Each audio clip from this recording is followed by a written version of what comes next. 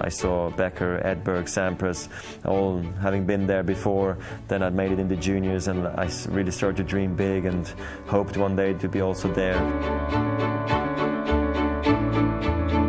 A bigger breakthrough was maybe when I qualified for my first ATP tournament in Toulouse back in the day in '98, and then got the wild card into Basel and played against Andre Agassi, which was an unbelievable dream come true for me. That was for me the breakthrough year.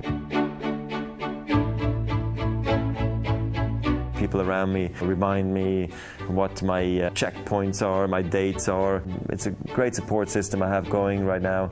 Everybody knows their role on my team, and that's very important, and they would do anything for me, which is very sweet of them. I appreciate that, and I tell them that every day.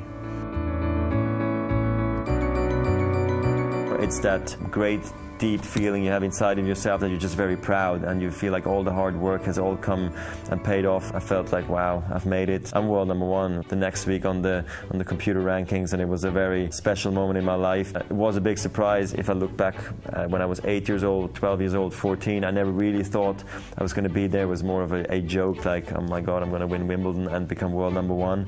And that I was able to do it. I'm still very proud to this day that I became world #1 that day.